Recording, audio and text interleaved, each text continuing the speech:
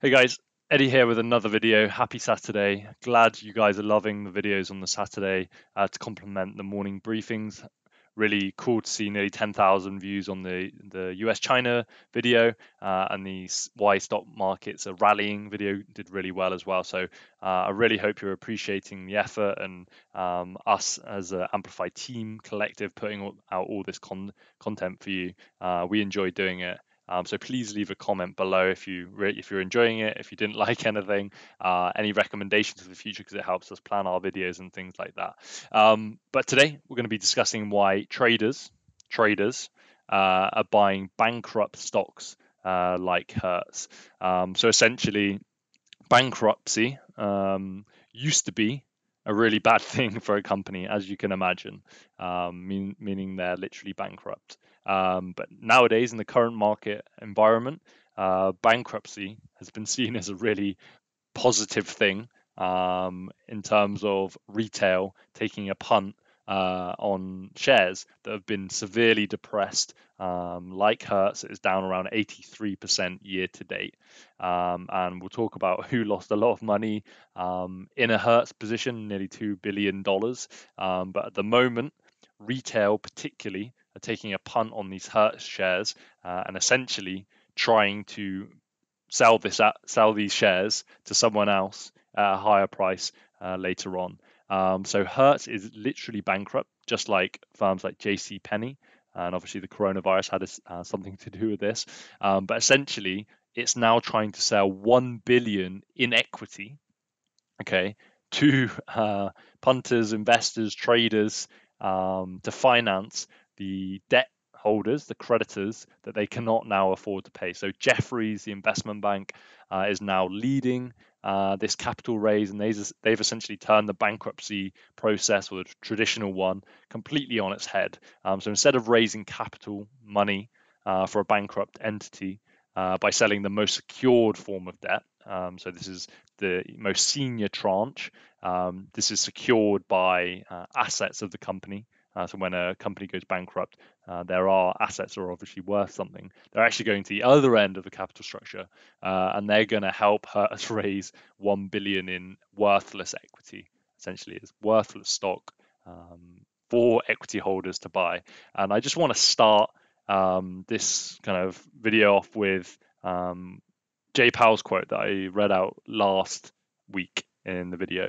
Jay Powell, October 23rd, 2012. I think we're actually at the point of encouraging risk taking. Investors really do understand now that we will be there to prevent serious losses. And obviously, this is ironic, like I talked about last week, that now we're in a current market environment, and this is definitely fueled by the Federal Reserve and the kind of QE and the extraordinary measures they've taken, to the point now that speculators, gamblers, are now taking huge risk and literally gambling rather than investing, and with the potential of huge returns, of course, but really betting on names that are literally bankrupt. So I wrote this post on LinkedIn, and if you don't follow me, I'll put my link in the description below. That's where I'm most active, and I write a lot of posts to do with current market trends, both micro and macro. I'm also on Twitter as well, Eddie Donmez. So again, my handle's below. I started to be a bit more active on Twitter, and occasionally I say something interesting. So worth a follow for that one interesting tweet I do every week. And this is a quote and a post I did on LinkedIn. As long as the music's playing, you've got to get up and dance. But when it stops, obviously, things get complicated. So what I do on a really day-to-day basis is I'm involved in Amplify trading, but I'm a financial trainer. So I train on a range of different things. And this week we had our first summer intake in for the June 8th start date. So if you're a student, go and check that out below amplifytrading.com / students. But I've ran a few simulations, so an equity research simulation, an M&A simulation, sales and trading, lots of different things. But actually what I've been doing this week is teaching about fundamental analysis. And it couldn't have come obviously at a more interesting time. So in the current market climate, lots of stocks, particularly those growth names, those tech names like Zoom, Alphabet, Amazon, Facebook, you know the drill by now. They're completely disconnected from the world and what one would consider to be their intrinsic value. Okay, when you're producing a financial model, your job is to find an intrinsic value, and that obviously may differ from what the market is pricing it at. So it's worth at this point in time, like I put in the post, reminding yourself that markets can be extremely irrational, and capital markets, like we've seen, especially from this announcement, are not perfect. But this euphoria that we're seeing at the moment, it just can't last forever. There is a point where the music stops and things will get complicated. And we had a kind of flavor of that this week, where the most major indices were down 6%. And this was mainly a bit of doom and gloom from the Federal Reserve and their FOMC meeting, but also the real fear of the second wave. That is now starting to rear its head in Texas, Arkansas, and again in China. They're now starting to report cases. There's some discussion of, is this a second wave or is this just a continuation of the first wave? But really, markets are completely disconnected from the fundamentals. So names like Hertz, JCPenney, they're bankrupt. And as you can see by this chart, they filed for a Chapter 11 bankruptcy on trading on March 22nd, and their share price correctly fell from around $3 to around 40 cents. And then since then, they increased, and punters were going long on the stock, and it reached around $6 a share. So huge increase, huge gains to be made there. And just it's worth saying that obviously they make no money and they can't pay their creditors, but companies more famously like Tesla, HubSpot, DocuSign, Appfolio, they're trading at close to 300 times 2021 forward earnings. And it's insane to think about when you're forecasting or you're looking at a forward P multiple or something like that, when there's so much uncertainty about coronavirus and the second wave, lockdowns, things like that. But I think it's worth noting that as long as you recognize that this is the current state of play and markets are extremely irrational, then that's okay. As long as you recognize that. And this kind of growth trade versus value has absolutely trounced value for the last 10 years since the crisis. And we've seen some cyclicals starting to participate, but this growth outperformance looks to continue. Of course, this growth is like the Zooms and Googles, not the Hertz. But it does beg the question, who's going to be left holding the bag when the party's over and the music stops and then reality steps in? So it's most likely, at the end of this video, you understand that more, but it's going to be the retail players that are just taking punts on these bankrupt names. So Hertz looks at the market right now, and all it sees is these irrational traders that are willing to buy this stock and raise equity for their restructuring process. And actually, what they're going to do is raise this equity to pay off these creditors that have the most senior secured debt. But this equity is worthless, or most likely it's going to be worthless. So Hertz, what do? They provide airport, vehicle rental, leasing services, US rental car, international rental car, all other operations, and they are down 83% year to date, and they have now won this court approval to try and sell 1 billion in worthless stock to these day traders, and it's kind of eerily like the fraud, the Enron, but also more recently like Moderna, after pumping their stock price, then followed on with an equity offering, and obviously the vaccine was only on 8 people and wasn't as successful as they forecasted, yet their CEO and board members made millions, or whoever was selling those Moderna shares. But Judge Mary Woolworth, and I think she's definitely the biggest culprit here, she has now ruled that Hertz can go ahead with this offering.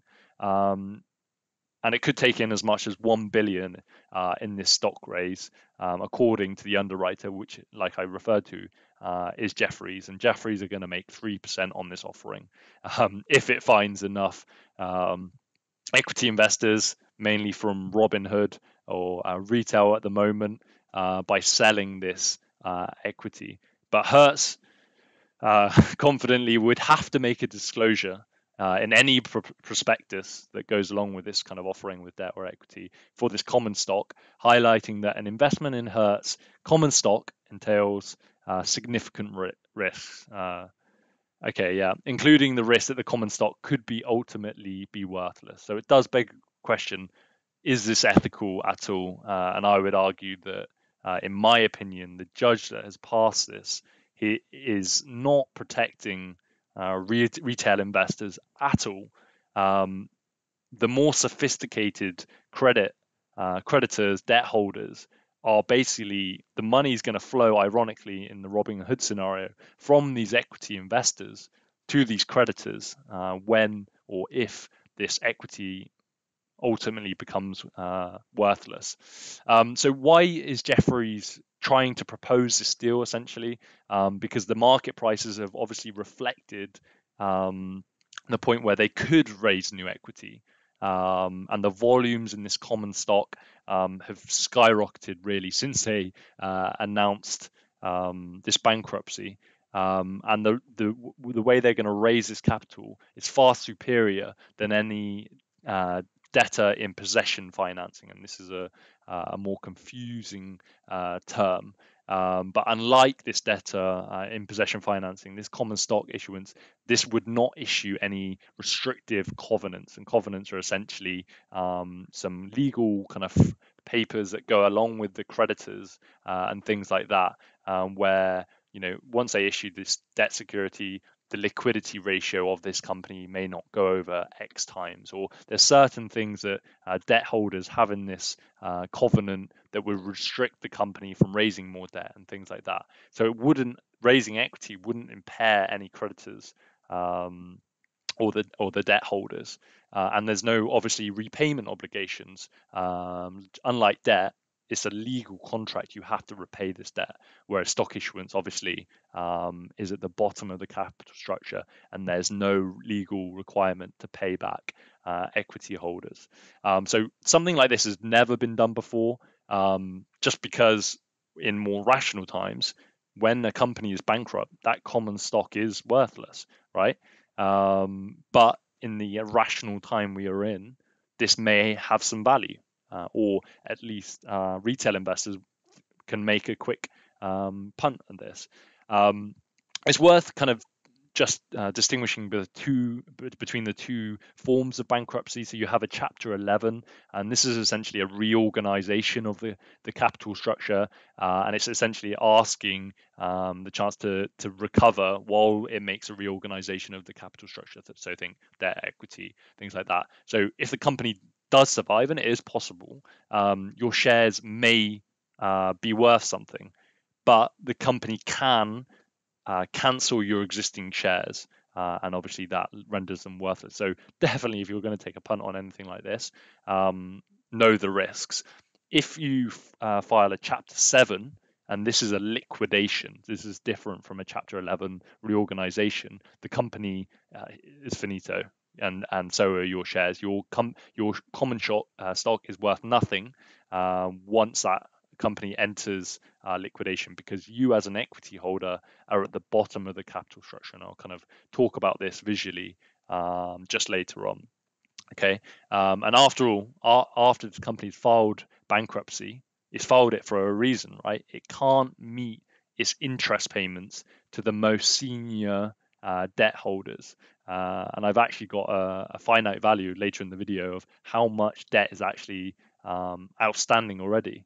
Okay, so this also means that unless all this existing debt is repaid in full, there is some unprecedented agreement essentially between the equity tranche and the debtors. The pre-position equity is essentially worthless. So let's go into the capital structure. So after a quick look, Hertz have 16.4 billion in debt outstanding. Okay, so these are the senior secured debt holders, deposits, essentially the top of the credit structure, the capital structure, and these essentially are safer than holding equity. So if we take a step back, there's less credit risk if you invest in a debt security. You get a lower coupon or a rate of return from that debt, but it's safer. Okay, it's secured in a senior secured debt instrument by assets. Okay, so you are most likely going to get paid back. And then as you go down the capital structure, you see senior unsecured debt, which is senior to the equity and the preferred equity, but it's not secured by assets. So obviously in an event of a bankruptcy. And as you go down the capital structure, just know that as a common equity holder, you are at the bottom of the capital structure. You are last to get paid in the event of a bankruptcy. So when you're investing in this type of stuff, definitely know and educate yourself. And obviously through Amplify Trading, we provide training on this. But do your reading, do your research, know the risk, because if it does go wrong, you would have liked to have known this prior to this mistake. So Robinhood activity, we have to talk about this. So when mainly on Monday, the markets hit an absolute, blow off top, and the Hertz shares went to $6, and the market cap for a bankrupt entity was around 900 million. And it's up around 400% on the week. So Robinhood is essentially this retail trading platform, mainly in America. So for the UK listeners, it's a bit like an IG or a Trading 212. And they report, or you can go on Robinhood Tracker and see the names that are most traded, essentially in popularity increases or decreases to the positions. So you can see at the top, Nikola, which is the electric vehicle Tesla-like company that makes no revenue, and obviously speculators were betting on this becoming the next Tesla, but they make no money. Hertz again, number 2, 75,826 increase in shares over the last week or holdings. So they're up 400% in the week. So this is why people are trading this. There are potential gains there, of course, but it is not without its risks. But essentially now the common stock is worthless. So 151,000, I think 800 users decided to go long on this insolvent company. Carl Icahn, obviously made famous by buying a lot of US equities after the Trump victory, when everyone else was selling their equity positions. He's lost $2 billion on Hertz, and he was holding it from a long time before these kind of retail traders got involved, and he cut his position and lost $2 billion. So there's obviously lots of jokes going around Twitter saying that people like Carl Icahn and Warren Buffett are idiots, and this game is easy, and you'll know who I'm talking about. But obviously, just remember, people like Warren Buffett and Carl Icahn are hugely successful. Warren Buffett has made over 85 billion in his career, so don't count these guys out just yet. Just after you've had a few good days, so legends in the industry. But he obviously took a $2 billion loss on Hertz. Looking at the financials at a really high level, their total debt to equity ratio is 1,381%, a higher ratio being worse. A long-term debt to equity ratio of 1,260%, higher being worse again, and earnings for interest and tax over an interest expense, so an interest coverage ratio of 0.7 times. So these are the financials that really bring it down to earth. They can only cover their interest payments at 0.7 times. Their total debt to EBITDA 11.7 times. Their EBIT minus capex divided by interest expense is not meaningful. Okay, so that really is meaning it's below zero. So the financials are poor. Just remember if you are investing in this. So whose fault is this? And this is a tweet from my account. That's my handle. If you are interested, I've basically argued that the judge is mainly at fault here, and I don't believe it's ethical, and they should be protecting retail investors that are unsophisticated, because the money is simply going to flow from these retail investors to the creditors, which are more sophisticated investors. Sure, whenever you buy an equity or you set up an account, you tick a box saying you understand the risk of investing. But unfortunately, I don't think people are reading this type of thing. And the next slide really says it all. And there are huge potential losses. So, of course, whenever you're looking at social media and stuff, you only see the winners. And if you are trading without proper risk management tools, you can obviously lose huge amounts of money. So just be aware of that. But whose fault is this? Obviously, the coronavirus has exacerbated the situation. Everyone's in lockdown. Everyone's bored. Stock markets are making new highs, rightly or wrongly. You make up your own mind. Price discovery has just completely been distorted, really by, I think, the Federal Reserve and this kind of fear of missing out bubble, and these irrational, feverish retail investors just jumping on this asset bubble that the Federal Reserve, by growing their balance sheet, has created. And I think Jefferies are just, they're just advisors in this transaction. Hertz, again, could argue that they are a bad party in this. But really, I think the judge that has passed this should be looked at. But it is this retail participation, and they should be protected, in my opinion. So what happens next? And this is, again, the funny meme from Wall Street Bets. No institutional investors are going to touch this new equity offering. But obviously Jefferies and Hertz, they all know that's not their audience. It's these retail investors. So just a word of warning, be careful if you are taking a punt on any of these things. So I hope you enjoyed this video. Slightly different to usual looking at a single stock, but there are others as well. If you like this video, leave your comments below. Really appreciate it. Obviously, it takes some time to make on a Saturday. So if you enjoy it, if you want to see anything else, great. If you haven't subscribed to the channel already, do so below. And obviously take a look out at the website if you were interested in anything else that Amplify Trading are doing. But take care. Have a lovely weekend. I hope you enjoyed the video.